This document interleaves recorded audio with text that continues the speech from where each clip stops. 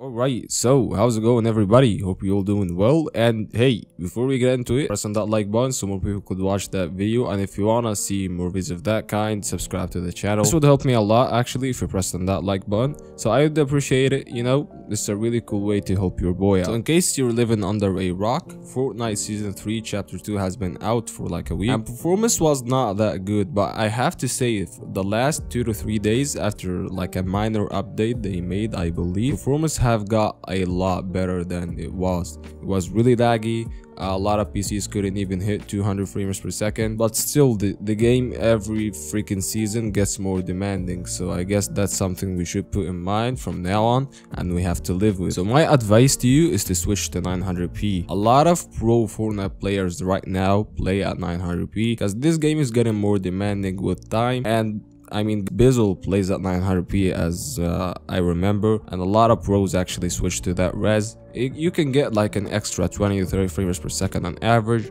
and maybe like 10 to 15 on 1% lows. But that gameplay you're looking at is a comparison between 1080p to 720p. 720p isn't, you know, a favorable resolution to a lot of people, so 900p seems to be the sweet spot. And in case you're wondering, this PC is rocking the same CPU you're looking at its performance right now, so it only gets better, you know. And when you get into like these competitive stacked end games, you'll be hovering around 120 frames per second or even 90 when it gets to all-time lowest, you know, when it's like 50 players in one small zone. For the CPU, we're looking at the Ryzen 7 3700X. It's an 8-core 16-threaded CPU. It's one of the best CPUs on the market right now when it comes to value. It's not considered a high-end GPU for today, you know. It's not the best gaming CPU when you compare it to something like the 10600K. The thing is that you cannot find the 10600K anywhere, and if you found it, you'd have to pay like an extra $200 to get a decent board and then $80 to $90 for a decent water cooler, so you can unlock the full performance of it. And if you know a lot about PC parts, then you know that the Ryzen 5 3600 XT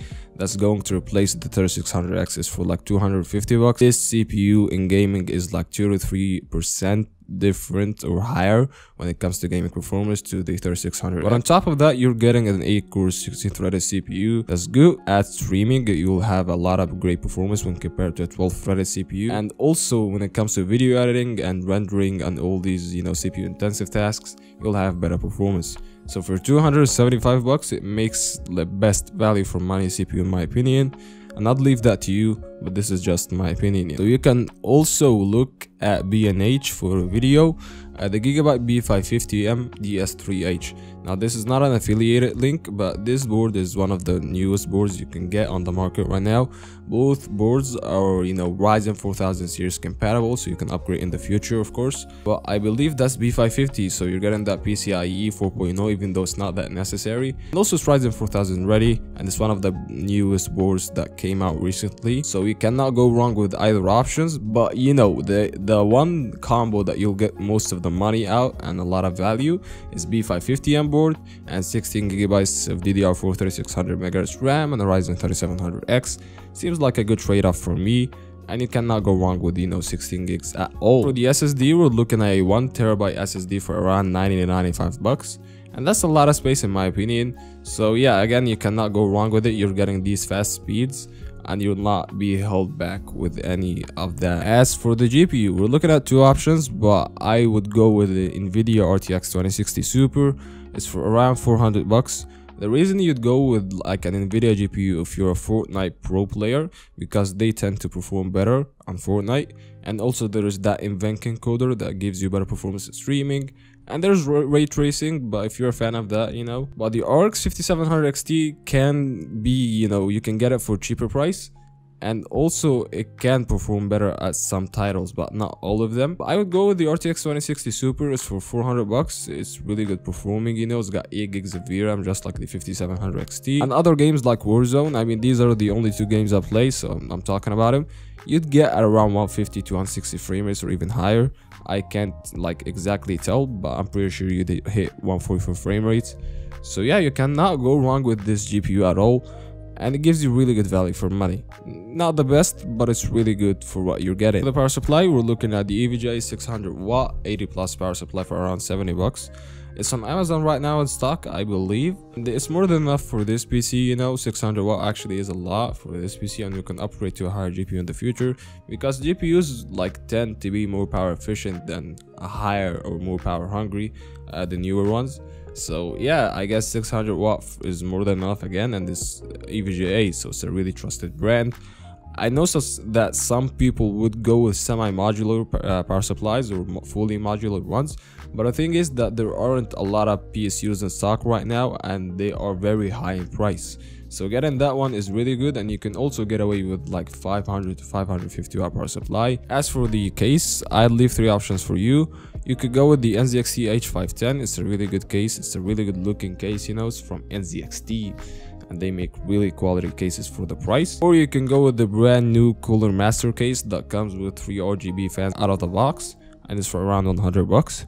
Or you could go with the Corsair IQ, I believe 120T or 220, I don't remember exactly. I also like that one a lot, and it's got that really satisfying RGB look in it, and they all look good. But I leave that to you. You can even get away with the Zellman S5 case, which is for like 50 bucks. Yeah, it's your like money, and you cannot go wrong with any option. So that's been it, guys. Again, if you like that video, press on that like button, and if you have a friend of you that's willing to get like $1,000 gaming PC for streaming, or you know, and playing Fortnite, I guess that one is a really good one. I don't know if it could play like Fortnite 240 FPS while streaming, but I think it can. I mean, I've seen a video with the RTX 2070 Super and there's 3700X, and he was able to play at 1440p 144Hz stable, so I guess it's capable of that. But I'm pretty sure that you should lower down the res to 900p, and you can actually rescale the streaming, you know, to 1080p.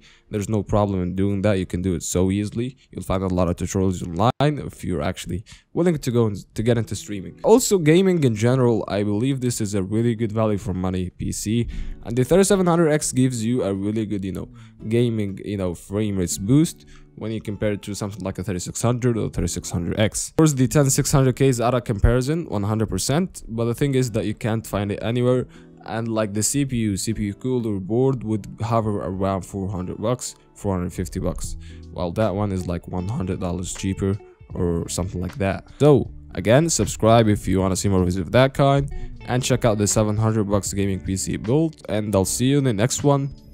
Peace, my dudes.